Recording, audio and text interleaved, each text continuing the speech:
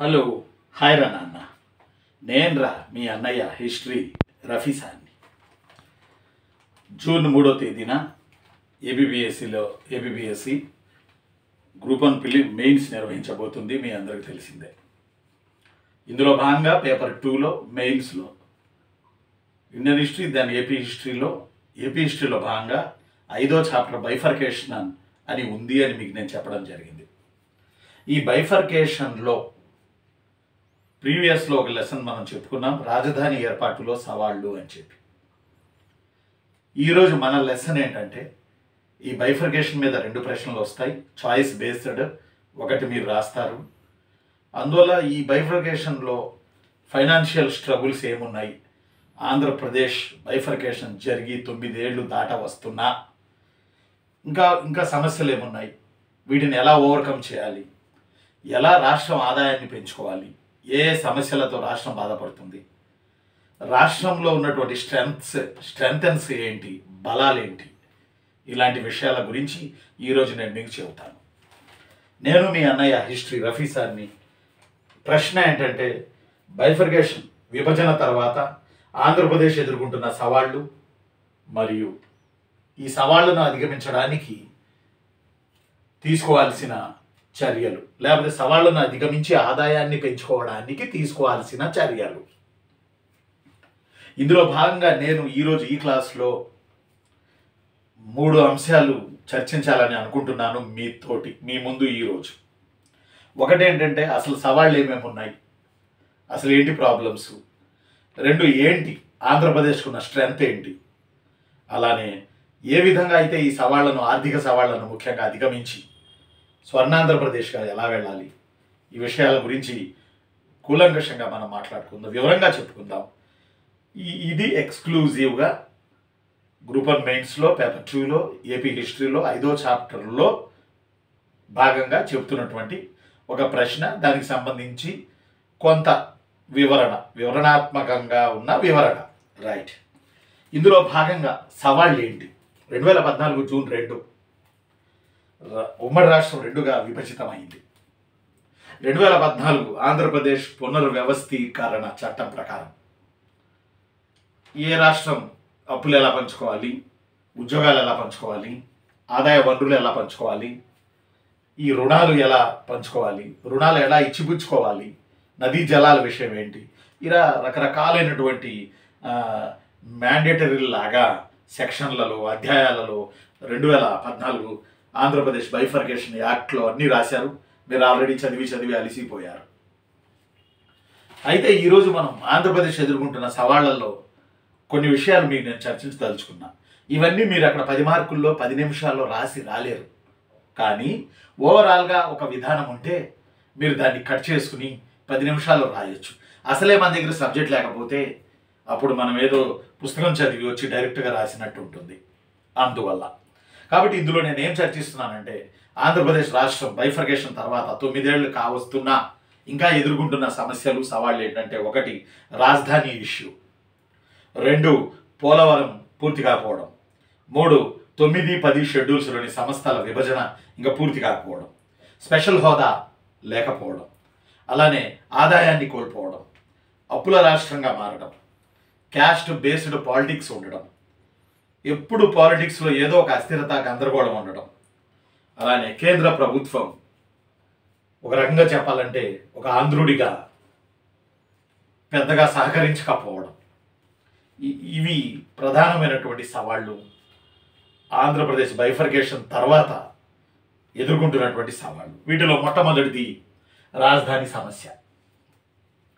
నిన్న కూడా మనం చెప్పాము రాజధాని సమస్యకు సంబంధించి. రాజధాని సమస్య ఇందులో భాగంగా మనం గుర్తుపెట్టుకోవాల్సింది ఏంటంటే, మనం జస్ట్ ఫ్యాక్ట్ ఏంటంటే, 2014 జూన్ 2న 2 రాష్ట్రాలు విడిపోయాయి. మనకు తెలిసిందే. జూన్ 2న విభజన చట్టం సెక్షన్ 5(1) ప్రకారం 10 సంవత్సరాలు ఉమ్మడి రాజధాని హైదరాబాద్ ఉంటుంది. 10 సంవత్సరాలు అయిపోగానే రాజధాని హైదరాబాద్ తెలంగాణ రాజధానిగా మారిపోతుంది, అకార్డింగ్ టు సెక్షన్ 5(2) ప్రకారం.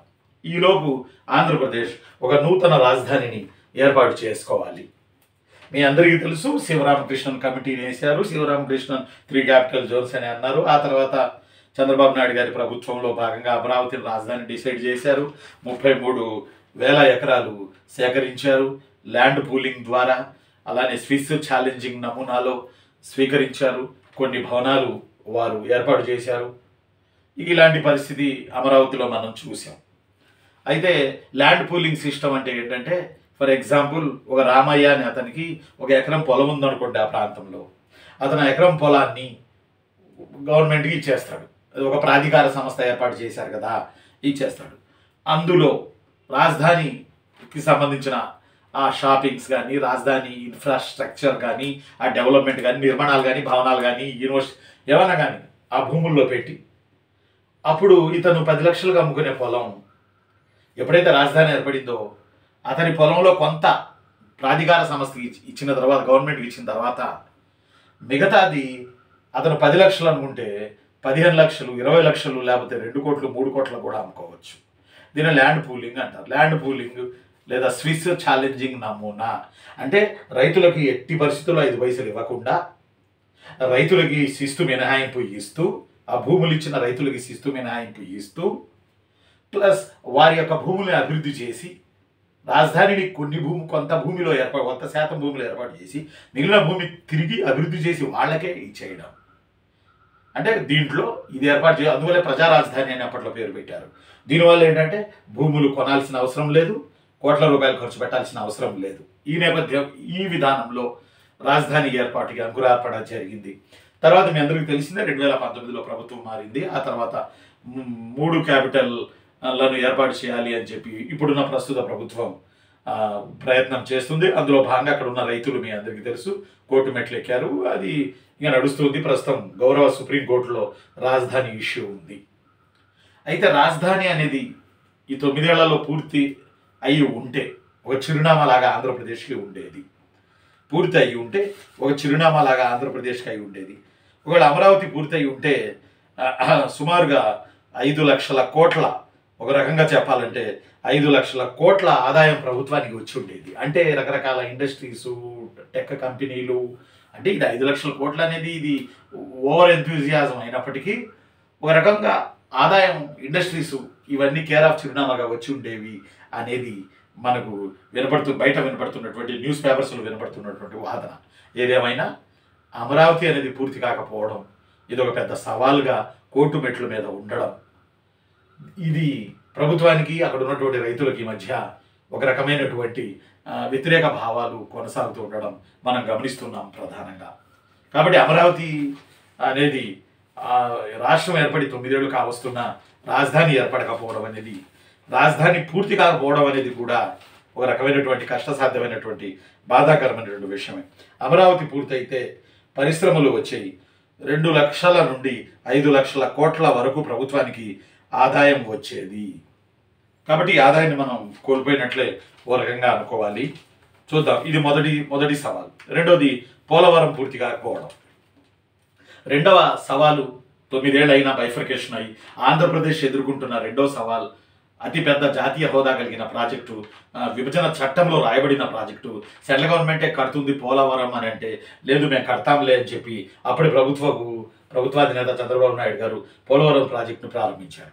యాక్చువల్గా పోలవరం 2019కి పోలవరం ప్రాజెక్టు పూర్తి అవ్వాలి. ఏ అంటే అమరావతి అని, అది ఏమంటాం, ఏ అంటే అమరావతి అని, పి అంటే పోలవరం అని అప్పట్లో మనం పత్రికల్లో పేపర్లో చదివాం.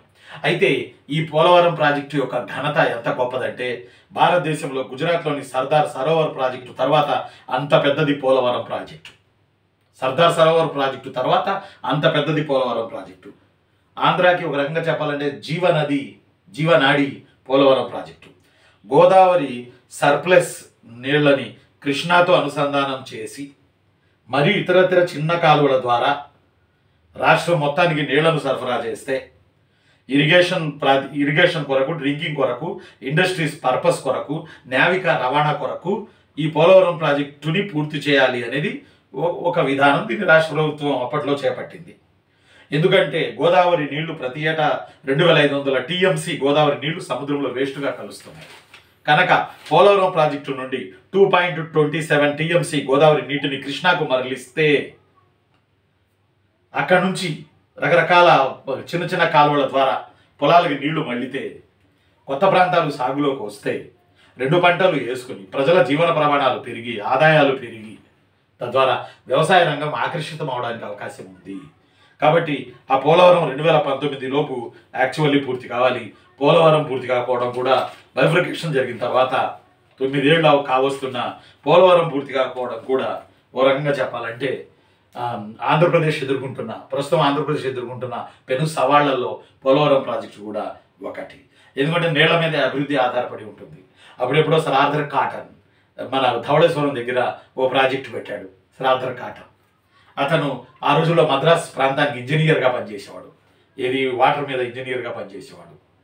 ఆ ఇంజనీర్గా పనిచేస్తున్న అతను రాజమండ్రి వచ్చి గోదావరి నీటిని ధవళేశ్వరం ప్రాజెక్టు ద్వారా కట్టి ఈరోజు ఈస్ట్ గోదావరి వెస్ట్ గోదావరి ప్రజలు కడుపు నిండా అన్నం తింటున్నారంటే కారణం వాళ్ళు తినే ప్రతి అన్నం ముద్దలో, వాళ్ళు వేసిన పొలాలలో చేనులో ప్రతి పైరు గాలిలో సర్ ఆర్థర్ కాటన్ బతికే ఉంటాడు.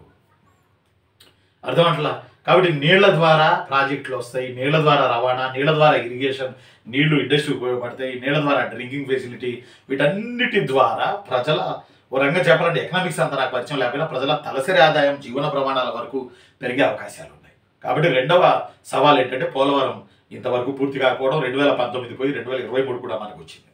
నెక్స్ట్ మూడవ సవాల్ ఏంటంటే విభజన జరిగిన తర్వాత 5 ఏళ్ల లోపు సంస్థలు ఎక్కడికక్కడ విభజించుకోవాలి. అది కొన్ని చోట్ల జనాభా ప్రాతిపదికన, కొన్ని చోట్ల అప్పుల ప్రాతిపదికన, కొన్ని చోట్ల ఇది నిష్పత్తి 52-48 నిష్పత్తి ప్రాతిపదికన ఇలా విభజించుకోవాలి అప్పులు ఆస్తులు అని చెప్పి మనకు విభజన చట్టంలో రాసి ఉంది తెలంగాణ అండ్ ఆంధ్రప్రదేశ్. అయితే ఈ రోజు వరకు విభజన చట్టంలోని షెడ్యూల్స్ అయినా 9వ షెడ్యూల్లో ఉన్న 10వ షెడ్యూల్లో ఉన్న సంస్థల్లో చాలా వరకు విభజన జరిగినా ఇంకా జరగాల్సినవి చాలా ఉన్నాయి. రీసెంట్గానే ఏపీ భవన్ ఎలా విభజన జరగాలనేది ఒక కొలిక్కి వచ్చినట్టు మన పేపర్లో చూసాం. కాబట్టి 9వ షెడ్యూల్ 10వ షెడ్యూల్ సంస్థల విభజనలో ఎదుర్కొంటున్న సమస్యలను అడిగినప్పుడు లేటెస్ట్ అప్డేట్ మీరు ఏపీ భవన్ని ఏదో బేస్గా విభజన చేసినట్టున్నారు. నాకు అంత క్లారిటీ లేదు. మొత్తానికి ఇది జరిగింది రీసెంట్గా. కాబట్టి దీని అప్డేట్ మీరు లాస్ట్లో రాయండి. ఏ క్వశ్చన్ అడిగినప్పుడు 9-10 షెడ్యూల్లోని సంస్థల విభజనలో ఎదుర్కొంటున్న సమస్యల్లో లేటెస్ట్ ఏపీ భవన్ వరకు మీరు రాస్తే మంచి మార్కులు వస్తాయి. క్వశ్చన్ అలా అడిగినప్పుడు, ఇది కేవలం సెక్షన్లు అడిగినప్పుడు, షెడ్యూల్స్ అడిగినప్పుడు 9-10 ఎందుకు లేట్ అవుతుంది అని క్వశ్చన్ అడిగాడు ప్రీవియస్లో అలా అడిగినప్పుడు. కాబట్టి ఇది సమస్య. ఎక్కడక్కడ ఆస్తులు అప్పులు అని విభజన జరిగినాయి అనుకోండి, ఎవరి అభివృద్ధి వాళ్ళకి జరిగిపోతుంది. ఎందుకంటే అలా కాకుండా తెలంగాణ ఆంధ్రాకి రుణపడి ఉందని, ఆంధ్ర తెలంగాణకి రుణం ఉందని, కాబట్టి ఇవి తేల్తలేదు, కాబట్టి ఎప్పటికి తేలాలి, ఇవి ఇట్లాగే కొనసాగుతూ ఉంటాయి. కాబట్టి ఇవి సెంట్రల్ గవర్నమెంట్ లెవెల్లో హోంశాఖ కార్యదర్శుల లెవెల్లో కూర్చొని, ఇరు రాష్ట్రాల సిఎస్ల లెవెల్లో కూర్చొని మాట్లాడుకుంటే ఇవన్నీ కూడా పూర్తవుతాయి. మనందరికీ తెలుసు మాట్లాడుకుంటే పోయేది ఏమీ లేదు, సమస్యలు సాల్వ్ అవడం తప్ప. కానీ ఎందుకో అది లోపిస్తుంది సెంట్రల్ గవర్నమెంట్ కాడ నుంచి స్టేట్ గవర్నమెంట్స్ వరకు. ఇక 4వది విభజిత ఆంధ్రప్రదేశ్ ఎదుర్కొంటున్న మరొక తీవ్రమైన సమస్య స్పెషల్ స్టేటస్ లేకపోవడం. సెంట్రల్ గవర్నమెంట్ చాలాసార్లు పార్లమెంట్లో చెప్పింది స్పెషల్ స్టేటస్ లేదు, అది ఏదో అప్పుడే అయిపోయింది, మీకు కావాలంటే ప్యాకేజీ ఇస్తామని చెప్పి. కానీ స్పెషల్ స్టేటస్ ఇస్తామని మమ్మల్ని గెలిపించిండని సాక్షాత్ ప్రధానమంత్రి తిరుపతిలో జరిగినటువంటి మీటింగ్లో ఎలక్షన్లకు ముందు సాక్షాత్తు మన దేశ ప్రధానమంత్రి గారు ఆ రోజు ప్రకటించారు. కానీ ఆ తర్వాత దాన్ని ఊసలేదు. ఇది కాసేపు పక్కన పెడితే ఆ రోజు మన్మోహన్ సింగ్ గారి ప్రభుత్వం విభజన జరిగేటప్పుడు ఉన్నటువంటి మన్మోహన్ సింగ్ గారి ప్రభుత్వం స్పెషల్ స్టేటస్ హోదా 5 ఏళ్ళు అని అంటే కాదు 10 ఏళ్ళు ఇవ్వాలి అని బీజేపీ సాక్షాత్తు అక్కడ చెప్పింది. కానీ మరి ఈరోజు స్పెషల్ స్టేటస్ హోదా ఇవ్వడంలే. అది వస్తే పరిశ్రమలు వస్తాయి, అది వస్తే చాలా మినహాయింపులు ఇస్తారని చాలా ఇండస్ట్రీస్ వస్తాయి, తద్వారా ఉద్యోగాలు వస్తాయి, తద్వారా పిల్లలు వేరే చోటకి వెళ్ళి బతకాల్సిన అవసరం ఉండదు, ప్రజలకి జీవన ప్రమాణాలు పెరుగుతాయి. ఒక ఇండస్ట్రీ వచ్చిందంటే దాని చుట్టుపక్కల షాపింగ్లు వెలువడతాయి, దాని చుట్టుపక్కల పల్లెలు పట్టణాలుగా పరిణామక్రమం చెందుతాయి, రోడ్లు వేయబడతాయి, అక్కడ రకరకాల ఇండస్ట్రీస్ వాటిని ఆనుకుని చిన్న ఇండస్ట్రీస్ వస్తాయి. ఆ చిన్న ఇండస్ట్రీస్ అన్నీ ఆ పరిశ్రమ మీద ఆధారపడి బతుకుతాయి. ఆ చిన్న ఇండస్ట్రీ మీద పరిశ్రమ మీద ఆధారపడి బతికే ప్రజల జీవన ప్రమాణాలు పెరుగుతాయి. ఒక పరిశ్రమ పెడితే దాని ప్రభావం చాలా దూరం ఉంటుంది. కాబట్టి ఇవన్నీ వచ్చాయి స్పెషల్ స్టేటస్.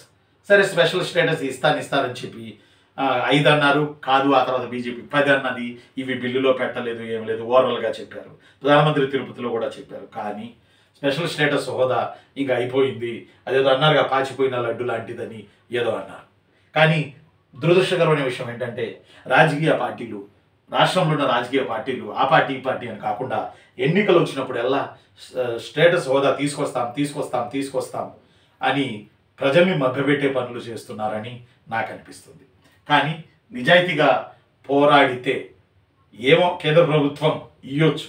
కానీ ఆ రోజు ఏం జరిగిందంటే చంద్రబాబు నాయుడు గారి పీరియడ్లో మనకి చంద్రబాబు నాయుడు గారి పీరియడ్లో ఒక్క నిమిషం ఉండండి, మనకి ఆ రోజు 7 సెప్టెంబర్ 16 2016 సెప్టెంబర్ 7న స్పెషల్ డెవలప్మెంట్ ప్యాకేజీని కేంద్ర ప్రభుత్వం ప్రకటించింది. కానీ ఆ ప్యాకేజీ కూడా లేదు. ఆ 2,500 రూపాయలు 2,500 కోట్లు అమరావతికి కేటాయించామని కేంద్ర ప్రభుత్వం చెబుతుంది. 1,500 కోట్లు ఖర్చు పెట్టామని అప్పుడున్న ప్రభుత్వం చెప్పింది. ఇంకా కొన్ని లక్షల కోట్లు కావాలని చెబుతుంది.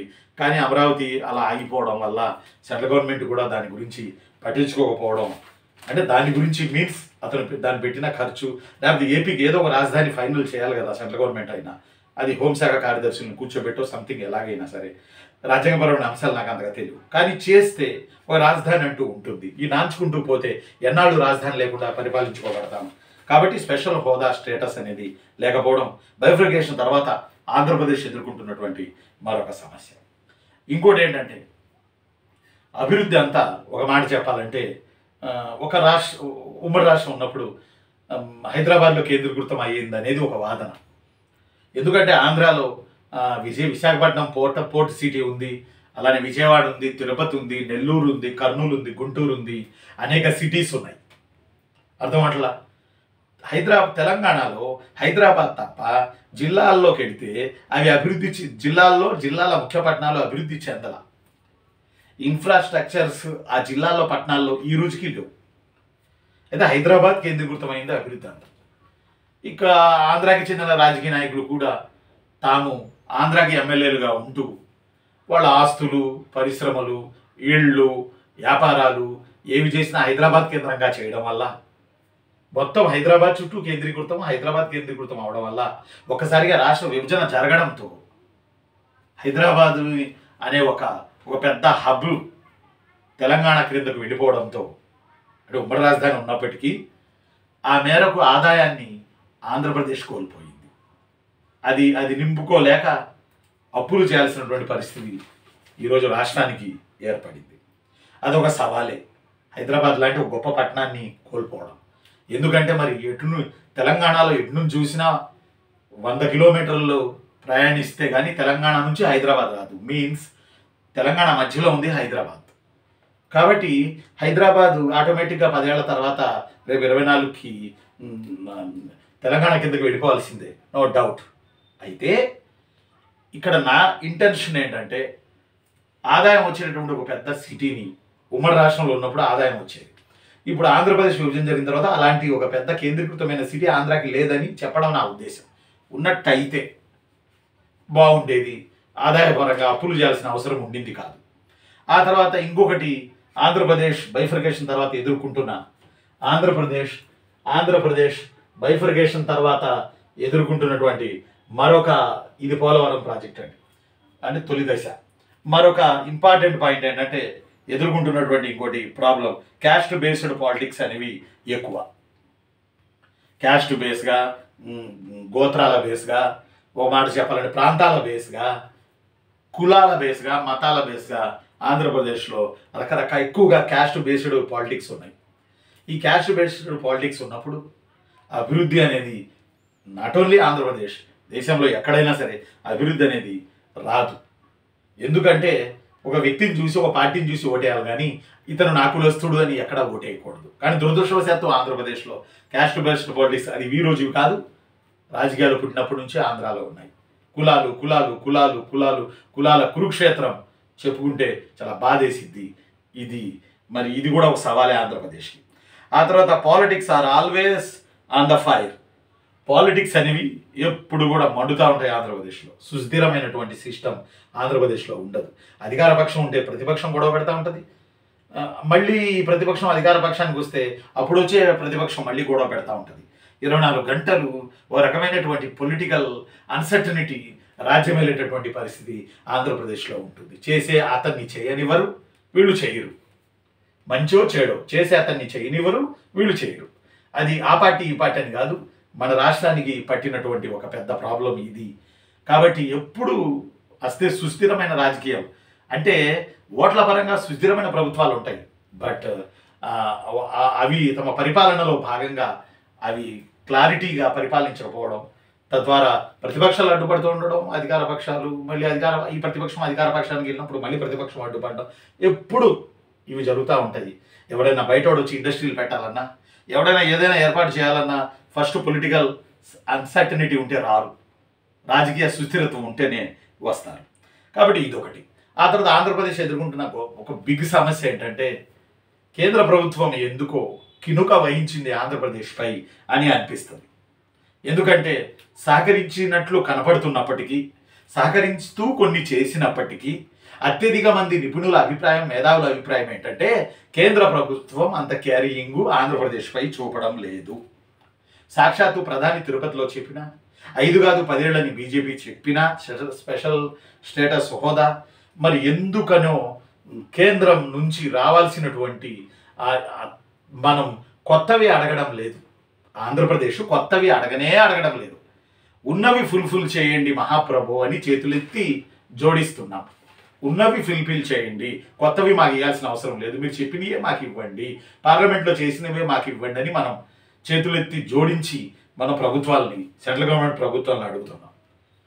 అయితే మనకి ఒక రకంగా చెప్పాలంటే ఎన్నో రావాల్సినటువంటి అవసరం ఉంది మనకి, అవి ఇంతవరకు రాలే. ఫర్ ఎగ్జాంపుల్ దుగ్గరాజుపట్నం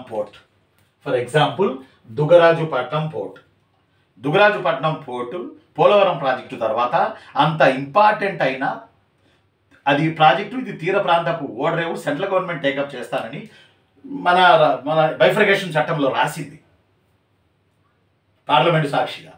కానీ ఈరోజు వరకు దుగ్గరాజుపట్నం ఆ యొక్క పోర్టుకి ఓ రంగం చెప్పాలంటే శంకుస్థాపన అనేది పడలా నాకు తెలిసి. ఫర్ ఎగ్జాంపుల్ తిరుపతి, నెల్లూరు ప్రాంతంలో చదువుకున్న వాళ్ళకి సుమారు 1,00,000 జాబ్స్ ఈ దుగ్గరాజుపట్నం సీపోర్ట్ పూర్తయితే వస్తాయి. ఇది సెంట్రల్ గవర్నమెంట్ టేకప్ చేస్తున్నటువంటి ప్రాజెక్టు 2023కి పూర్తి కావాలని ఆ రోజు సూచించారు విభజన చట్టంలో. 2023 అయిపోవస్తుంది, కానీ దుగ్గరాజుపట్నం పత్తా లేదు. ఆ తర్వాత రెండోది కడప స్టీల్ ప్లాంట్. రెండవది మనకి సెంట్రల్ గవర్నమెంట్ సకాలానికి మనకు ఫండింగ్ ఇవ్వకపోవడం, విభజన చట్టంలో చెప్పినవి చేయకపోవడం కూడా ఆంధ్రప్రదేశ్ వెనకబాటుతనానికి ఓ రకంగా కారణమని మనం చెప్పొచ్చు. కడప స్టీల్ ప్లాంట్ ఇది కూడా సెంట్రల్ గవర్నమెంట్ యాక్చువల్ ఏర్పాటు చేయాలి, సెంట్రల్ గవర్నమెంట్ పట్టించుకోవట్లేదు. అందువల్ల ముఖ్యమంత్రి వైఎస్ జగన్మోహన్ రెడ్డి గారు కడప స్టీల్ ప్లాంట్ని ప్రారంభోత్సవం చేశారు రీసెంట్గా. కడప స్టీల్ ప్లాంట్ జిందాల్ కంపెనీతో కలిసి అది పెట్టుబడి పెట్టడానికి ముందుకు వచ్చింది. ఫర్ ఎగ్జాంపుల్ 6,500 మందికి ఇక్కడ ఈ స్టీల్ ప్లాంట్ పెడితే ఉద్యోగాలు వస్తాయి, చుట్టుపక్కల ఉన్నటువంటి ప్రాంతాలన్నీ అభివృద్ధి చెందుతాయి. కాబట్టి కడప స్టీల్ ప్లాంట్ ఏర్పాటు చేయకపోవడం, దుగ్గరాజుపట్నం ఓడరేవు ఊసెత్తకపోవడం. ఇక ఆ తర్వాత ఇంకొకటి స్పెషల్ రైల్వే జోన్ ఇస్తాను అని కొద్దిసేపు చెప్తుంది కేంద్ర ప్రభుత్వం, ఈను అని కొంతసేపు చెబుతుంది.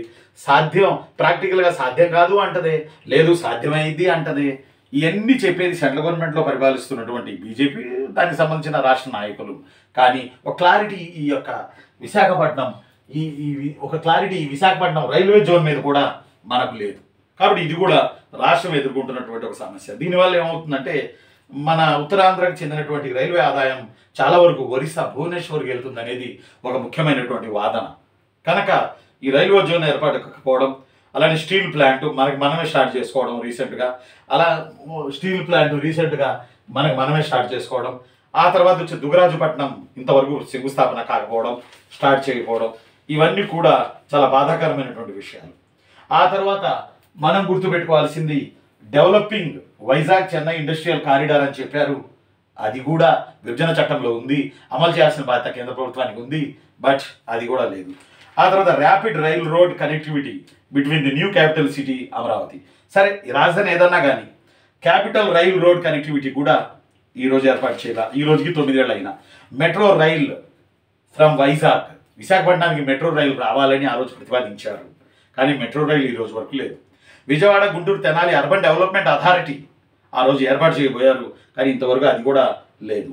Financial support for completion of Polavaram which is national project, దీనికి ఈ రోజు వరకు కేంద్రం చాలా అమౌంట్ ఇవ్వాల్సి ఉంది. అది ఈ రోజు వరకు లేదు. అందువల్ల ఏమవుతుంది, అలానే revenue debit grant for 5 years period, రాష్ట్రం ఏర్పడిన 5 ఏళ్ల వరకు రెవెన్యూ గ్రాంట్ మంజూరు చేయాలి. లేదా అది కూడా అరకొరగా జారీ చేసినట్లు నాకు తెలుస్తుంది. అలానే స్పెషల్ స్టేటస్ హోదా అనేది లేదు. ప్యాకేజీ వచ్చింది, ఆ ప్యాకేజీ కూడా మనకు పెద్దగా వచ్చినట్టు ఏమి లేదు.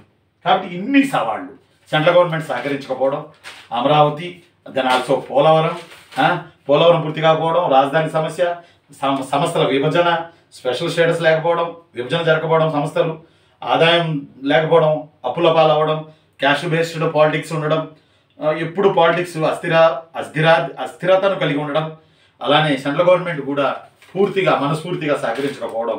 These are the all causes to challenge how Andhra Pradesh develop in future generation, in future timings. Yes, కాబట్టి ఇప్పుడు మనం సవాళ్ళు. తర్వాత మరి వాట్ అబౌట్ స్ట్రెంథన్స్, మరి ఏంటి బలాబలాలు, ఈ రాష్ట్రం ఆంధ్ర రాష్ట్రం యొక్క బలాబలాలు ఏమున్నాయి అని అంటే, ఫస్ట్ వన్, గుజరాత్ తర్వాత భారతదేశంలో సుదీర్ఘమైన సముద్ర తీరం కలిగి ఉన్నది ఆంధ్రప్రదేశ్ మాత్రమే. ఇక్కడ నుంచి ఫర్ ఎగ్జాంపుల్ కాకినాడ నుంచి ఇన్నోము ఒక గ్రానైట్ జపాన్కు వెళ్తుంది. అంటే చాలా ఎగుమతులు వెళ్తూ ఉన్నాయి ఈ సుదీర్ఘమైన తీర ప్రాంతం. ఈ తీర ప్రాంతం ఒక రకంగా బలం, భారతదేశంలోనే గుజరాత్ తర్వాత ఆంధ్రప్రదేశ్ ఈ సుదీర్ఘ తీర ప్రాంతం బలమైంది. దీన్ని ఉపయోగించుకొని ఎంత అభివృద్ధి అయినా సాధించవచ్చు. రెండోది మైనింగ్ కూడా ఆంధ్రప్రదేశ్కి బలమైందే. అది చీమకుర్తి కావచ్చు, ఓబులాపురం మైనింగ్ కావచ్చు, ఎక్కడెక్కడ రాష్ట్రంలో అనేక ప్రాంతాల్లో మైనింగ్ ఉంది. అబ్రకం, మైకా, ఇవన్నీ ఎగుమతి చేసుకుని బోల్డంత ఆదాయాన్ని పొందొచ్చు. బట్ ఇది కూడా స్ట్రెంత్ అనే మైనింగ్ కూడా. మూడోది, ఆంధ్రప్రదేశ్కి ఇంకొక ఎసెట్ టాలెంటెడ్ హ్యూమన్ ఏమంటారు రిసోర్సెస్, బాగా తెలివిగలిగిన ప్రజలు. నాలుగోది రివర్స్. తర్వాత రివర్స్ మనకి గోదావరి కావచ్చు, కృష్ణ కావచ్చు, పెన్నా కావచ్చు, ఇంకోటి కావచ్చు. ఈ రివర్స్ ద్వారా ఏర్పడే డెల్టాలు, ఈ డెల్టాల ద్వారా పండే అత్యద్భుతమైన పంటలు, ఈ రివర్స్ వెళ్ళి సముద్రం కలిసి ఉన్న డెల్టాలు, ఇది కూడా ఆంధ్రప్రదేశ్కి ఉన్నటువంటి స్ట్రెంత్. ఆ తర్వాత ఇంకోటి, many developed small cities there in Andhra Pradesh. For example Visakhapatnam, for example Guntur, for example Kurnool, are for example Tirupati, for example Nellore, అలా అనేక పట్టణాలు అభివృద్ధి చెంది ఉన్నాయి. వాటిలో ఇన్వెస్ట్మెంట్స్ తీసుకురాగలిగితే పరిపాలన కేంద్రీకరణాన్ని కాకుండా వికేంద్రీకరణ ద్వారా దుమ్ము లేపే అభివృద్ధిని సాధించవచ్చు. ఆ తర్వాత గ్రేటర్ ఛాన్స్ ఫర్ డీసెంట్రలైజేషన్, అదే రకరకాల చోట్ల రకరకాలుగా అభివృద్ధి చేయడానికి, రకరకాల రంగాలలో అభివృద్ధి చేయడానికి ఉపకరించేది ఆంధ్రప్రదేశ్. అలానే గ్రేటర్ స్కోప్ ఆఫ్ టూరిజానికి అద్భుతమైన స్కోప్ ఉంది ఆంధ్రప్రదేశ్లో. ఆంధ్రప్రదేశానికి ఒకటి సుదీర్ఘమైన తీర ప్రాంతం, రెండోది మైనింగ్, మూడోది నదులు, సముద్రాలు, ఆ తర్వాత వచ్చి ఏమంటాం మనం talented human resources, many developed small cities, greater chance for decentralisation, అలానే great scope of tourism development in coastal areas, particularly Andhra Pradesh. ఇవన్నీ కూడా ఆంధ్రప్రదేశ్కు ఉన్నటువంటి స్ట్రెంగ్త్, బలం, బలిమి గుర్తుపెట్టుకోవాలి. మరి ఎలా? ఇందాక సమస్యలు చెప్పాం, ఇప్పుడు బలాలు చెప్పాం. మరి ఎలా దీన్ని అధిగమించాలి? ఎప్పుడు అప్పులు చేయడమేనా? లేకపోతే అప్పులు చేయకపోతే మందు ద్వారా ఆదాయం, చాలా రాష్ట్రాల్లో ఈరోజు దేశంలో మందు ద్వారానే ఆదాయాన్ని సమకూర్చుకుంటున్నాయి రాష్ట్రాలు, చాలా రాష్ట్రాలు మన దేశంలో. మరి ఇలా చేయడం ద్వారా ఆదాయాన్ని పెంచుకోవాలా? లేకపోతే కరెంట్ ఛార్జీలు పెంచడం ద్వారా ఆదాయాన్ని పెంచుకోవాలా? డీజిల్ పెంచడం ద్వారా ఆదాయం పెంచుకోవాలా? లేకపోతే రిజిస్ట్రార్ కార్యాలయాల్లో వాటికి సంబంధించి పెంచి ఆదాయం పెంచుకోవాలా? అయితే అంతకన్నా మించి ఒకటి మనం గుర్తుపెట్టుకోవాలి ఆక్వాకల్చర్ గుర్తుపెట్టుకోవాలి. ఎందుకంటే కష్టాల్లోనే అవకాశాన్ని ఎదుకోవాలన్నట్టుగా ఆక్వాకల్చర్ నెంబర్ 1గా ఈరోజు దూసుకుపోతుంది. ఆక్వాకల్చర్ ఆంధ్రప్రదేశ్ 70% దేశంలో ఆక్వాకల్చర్ ఎగుమతుల్లో ఉత్పత్తిలో 70% ఆంధ్రప్రదేశ్లో ఆక్వాకల్చర్ జరుగుతుంది. ఈ ఆక్వాకల్చర్ అంటే ఎప్పుడు తుఫాన్లు వస్తుంటాయి, ఉప్పెన్లు వస్తుంటాయి, ఫలితంగా పండిన పంట కొట్టుకుపోతూ ఉంటుంది. ఒక 10-15 ఏళ్ళ నుంచి నేపథ్యం ఏంటంటే దాన్ని తుఫాన్లు నమ్ముకుని వేసిన పంటను పోగొట్టుకోవడానికి బదులు ఆక్వాకల్చర్ వేసుకుంటే బెస్ట్, మనకి పంటలు పండుతాయని చెప్పి రైతులు చాలా వరకు ఉప్పు నీటి కయ్యల్లో రొయ్యల పెంపకం, చేపల పెంపకం స్టార్ట్ చేశారు. విరివిగా జరుగుతుంది. దీని మీద వచ్చే ఆదాయం, దీని ద్వారా ప్రజల వృత్తి మారడం, దీని మీద ఎక్కువ మంది ఆధారపడి బతకడం, తద్వారా ఆదాయ మార్గాలు పెంచుకోవడానికి ప్రభుత్వం ప్రయత్నం చేయాలి. ఇక రెండోది ఇంపార్టెంట్, ఇందాకే మీకు నేను చెప్పాను ఆకవల్చర్ అరకులోయ ఫర్ ఎగ్జాంపుల్ పర్యాటకం. దక్షిణాది కాశ్మీర్గా పిలువబడే లంబసింగి ఆంధ్రప్రదేశ్లో ఉంది. అలానే తలకోన అడవులు, శేషాచలం అడవులు, అలానే అటు మహేంద్రగిరి అడవులు, అర్థమట్లా ఆ తర్వాత అరకులోయ, అలా అనేక దేవాలయాలు, అనేక పురాతన కోటలు, కట్టడాలు, దేవుళ్ళు, దేవతలు, pilgrim tourism, adventure tourism, beach tourism, medicine tourism, Medicare tourism, ఒకటి అని కాదు వందల టూరిజాన్ని డెవలప్ చేసుకోవచ్చు. సీమాంధ్ర పర్టికులర్లీ కోస్టల్ ఏరియాలో బోలెడంత ఆదాయం వస్తుంది. ప్రభుత్వం ఈ దిశగా కూడా ఈ పర్యాటకంపై దృష్టి పెడితే చాలా ఆదాయాన్ని మనం గెయిన్ చేయొచ్చు. బహుశా ఒక అంబాసిడర్ని తీసుకొచ్చి ఒక ఫేమస్ నటుడితో, ఎవరైనా మొన్నటిదాకా గుజరాత్లో అమితాబ్ బచ్చన్ అంబాసిడర్గా ఉండి గుజరాత్ రాష్ట్ర పర్యాటకకి అంబాసిడర్గా ఉన్నాడు అమితాబ్ బచ్చన్. ఆయన సోమనాథ్ దేవాలయం గుజరాత్లో వాటి గురించి చెప్పేవాడు, టీవీలో మనం చూసాం, మీడియా సాధనాలు మనం చూసాం. అలా ఒక బాగా ఫేమస్ అంబాసిడర్ని తీసుకుని ఒక మంచి అడ్వర్టైజ్మెంట్ ప్రోగ్రామ్స్ తయారు చేసి ఇన్నున్నాయి సన్ రైజ్ ఆంధ్రప్రదేశ్ అని చెప్పి ప్రచారం చేయగలిగితే పర్యాటకం నుంచి కూడా బొలెడంత ఆదాయాన్ని సంపాదించవచ్చు. ఎందుకంటే ఏమంటాం, త్రివర్ణ జాతీయ పతాకం తయారు చేసిన పింగళి వెంకయ్య, దక్షిణ కాశ్మీర్గా పిలువబడే ఏంటది లంబసింగి, అతిపెద్ద ఆసియా ఖండంలోని అతిపెద్ద బస్ స్టేషన్, అలానే రెండవ అతి సుదీర్ఘమైన తీర ప్రాంతం, అలానే తన రచనలకు గాను నోబెల్ బహుమతి వరకు రవీంద్రుడి తర్వాత వెళ్ళిన గుంటూరు శేషేంద్ర శర్మ రచనలు ఉన్న గుంటూరు, అలానే మిర్చి, పత్తి, పొగాకుకి ఫేమస్ అయిన గుంటూరు. ఇలా ఒకటేంటి, ఎన్నో అభివృద్ధి చేయొచ్చు ఈ యొక్క కార్యక్రమాల ద్వారా మనం. ఆ తర్వాత ఇంకొకటి పోలవరం పూర్తి చేయడం, రాజధాని ఇష్యూని త్వరగా పూర్తి చేసేయడం. ఇవి కాక ఇక ఇన్వెస్ట్మెంట్స్ని తీసుకురావడానికి ప్రభుత్వం ప్రయత్నం చేయడం. ఇది ఒకటి కాదు, చాలా విస్తృతంగా చేయాలి. రీసెంట్గా మార్చి నెలలో 2023 మార్చి నెలలో సీఎం జగన్మోహన్ రెడ్డి గారి నాయకత్వంలో ఆంధ్రప్రదేశ్ గ్లోబల్ ఇన్వెస్టర్స్ సమ్మిట్ 2023 జరిగింది. గ్లోబల్ ఇన్వెస్టర్స్ సమ్మిట్ 2023 జరిగింది. ఇలాంటి సమ్మిట్లు మరిన్ని నిర్వహించి దేశంలో ఉన్న రకరకాల ఇండస్ట్రియలిస్టులని ఆకర్షించి అవి ఎక్కడెక్కడ పెట్టడానికి అనుకూలం ఉన్నాయో భూములు ఇచ్చి, తద్వారా ఇక్కడ పుట్టిన విద్యార్థులు కానీ ఉద్యోగార్థులు కానీ ఇక్కడే ఉద్యోగాలు వచ్చేటట్టు చేయడానికి ప్రయత్నం చేస్తే, మరిన్ని గ్లోబల్ సమ్మిట్లు ఏర్పాటు కనుక చేస్తే, ఇన్వెస్టర్స్ వస్తే, పెట్టుబడిదారులు పెట్టుబడి పెడితే ఖచ్చితంగా ఈ అప్పుల ఊబి నుంచి రాష్ట్రం అధిగమించడానికి అవకాశం ఉంటుంది. అదొకటి. ఆ తర్వాత ఇంకొకటి మనం గుర్తుపెట్టుకోవాలి, ఐటీ ఇండస్ట్రీస్. ఇది మనకి కొంచెం కష్టంగా ఉంది ప్రస్తుతం.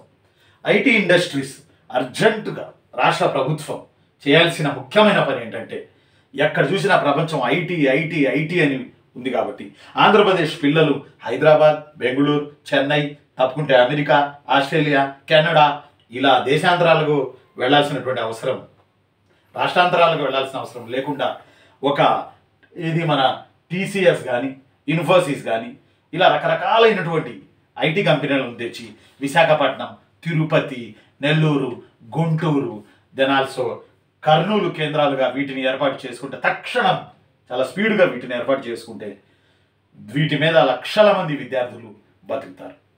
అర్థమట్లా. తద్వారా విద్యార్థుల్లో ఉద్యోగాలు వచ్చి జీవన ప్రమాణాలు పెరిగి లైఫ్లు బాగుండడానికి అవకాశం ఉంది. కాబట్టి ఈరోజు మనదేంటంటే, రాష్ట్రం బైఫర్కేషన్ జరిగి 9 ఏళ్ళు దాటుతున్నా ప్రస్తుతం ఆంధ్రప్రదేశ్ ఎదుర్కొంటున్న సవాళ్ళు, దీనికి ఉన్న స్ట్రెంగ్త్లు, ఎలా ఈ సవాళ్ళను అధిగమించి ఆదాయాన్ని పెంచుకోవాలి అనే దాని గురించి ఈరోజు మనం ఈ క్లాస్లో మాట్లాడుకోవడం జరిగింది. పొద్దున్నుంచి దీంట్లో నాకు అవకాశం టైం దొరికినప్పుడల్లా నాకు దొరికిన మేరకు అన్నీ రిఫర్ చేసి ఒక డే మొత్తం దీంట్లో నేను మీకు ఇప్పుడు ఫీల్ అయ్యి ఈ పాఠం నేను మీకు చెప్తా ఉన్నా. కాబట్టి గుర్తుపెట్టుకోండి, వెరీ వెరీ వెరీ ఇంపార్టెంట్. మనం గుర్తుపెట్టుకోవాలి. ఈ ప్రశ్న వస్తే చాలా జాగ్రత్తగా రాయండి.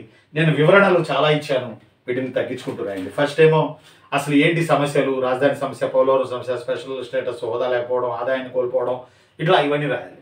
తర్వాత స్ట్రెంథన్స్ కూడా రాస్తే బాగుంటుంది. ఇవి ఉన్నాయండి. ఎలా ఆదాయ మార్గాలను పెంచుకోవాలి అనేది కూడా లాస్ట్లో నేను చెప్పినట్టు కనుక చేస్తే మీకు Group-1 మెయిన్స్లో మంచి మార్కులు వస్తాయి. పర్టికులర్గా హిస్టరీలో 5వ చాప్టర్లో పేపర్ 2లో ఇది ఇంపార్టెంట్ టాపిక్ మీకు. కాబట్టి మీరు ఓవరాల్గా విన్నారు, దీన్ని జాగ్రత్తగా ప్రజెంట్ చేయండి, సింపుల్గా రాయండి. విషయ లోతుల్లోకి వెళ్ళొద్దు. లోతుల్లోకి వెళ్ళారా ఇబ్బంది పడతారు. పైగా ఇంకోటి ఏంటంటే మన పిల్లల్లో ఉండేది ఎక్కువ గణాంకాలు వేసి రాస్తే ఆ దిద్ద ఆయన బాగా ఇంప్రెస్ అవుతాడు, 10కి 10 మార్కులు వేస్తాడు అని అనుకోకండి. గణాంకాలు ఒక్కోసారి తప్పులు పోతాయి, ఒక్కోసారి గణాంకాలకు బయలుదేరితే టైం చాలదు. అందువల్ల సింపుల్గా రాయండి అబ్బా. ఎందుకంటే రేపు మీరు Group-1 ఆఫీసర్లు అవుతున్నారు. మీరు ఇవన్నీ చేయాల్సింది, మీరు నడపాల్సింది మీరు. రాజకీయ నాయకులు 5 ఏళ్ళు ఉంటారు, వెళ్ళిపోతారు, మళ్ళీ వస్తారు, మళ్ళీ ఉంటారు, మళ్ళీ వెళ్ళిపోతారు. కానీ పర్మనెంట్గా ఉండేది మీరు, 62 ఏళ్ళు ఉండేది మీరు. కాబట్టి మీ ముందు చూపేంటో దీంట్లో పేపర్ దిద్దాయని చూస్తాడు. మీ Group-1 ఆఫీసర్ ఎందుకు ఇవ్వాలి అసలు? చెప్పండి నాకు, ఎందుకు ఇవ్వాలి అంటే రాష్ట్రం ముందు చూపుతో మీరు ఆలోచిస్తున్నారా లేదా? ఇలా చేస్తే చాలా వరకు ఫైనాన్షియల్ క్రైసిస్ నుంచి స్టేట్ బయటపడుతుంది అని మీరు ఆలోచిస్తున్నారా లేదా? ఇవి చూడడానికే ఇలాంటి ప్రశ్నలు అడుగుతారు. మీలో ముందు చూపు ఎంత ఉంది, అవగాహన ఎంత ఉంది, ఈ జరిగేటటువంటి ప్రక్రియ మీద, జరుగుతున్న పరిస్థితుల మీద మీకు ఎలాగుంది, బయాస్గా ఉన్నారా, బ్యాలెన్స్గా ఉన్నారా, ఇవన్నీ మీరు రాసిన 10 నిమిషాలు దాంట్లో చూసేస్తారు. కాబట్టి జాగ్రత్తగా రాయండి. ఉంటాను మరి. నేను మీ అన్నయ్య హిస్టరీ రఫీసాని. ఈరోజు ఏంటంటే బైఫర్కేషన్ జరిగి 9 ఏళ్ళైనా ఆంధ్రప్రదేశ్ ఎదుర్కొంటున్న సవాళ్ళు, మరియు ఆంధ్రప్రదేశ్ యొక్క బలాలు, మరియు ఆదాయ మార్గాలను పెంచుకోవడానికి చేయాల్సినటువంటి పనులు. Thank you very much. Thank you నాన్న. థ్యాంక్ యూ రా.